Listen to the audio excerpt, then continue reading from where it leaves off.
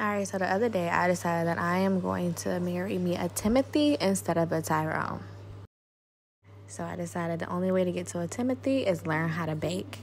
So me and my girl decided to bake some banana bread.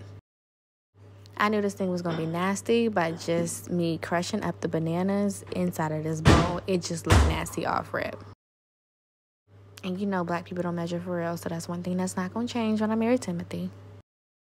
So eventually it started looking like something. Here I go pouring in some vanilla and some honey that's not even part of the ingredients, but we're going to do it anyway because it just sounds good and it might taste good. I added too much butter, as you can see, because I wanted the edges crispy. But when I tell you, on a good peach cobbler, the more butter, the crispier the edges. Well, that was definitely not the case for this dang on banana bread. It smelled amazing. It tastes good, but the consistency, nah, that's not me. So, Timothy, we're going to have to wait a little bit. Let me stick to my Tyrone.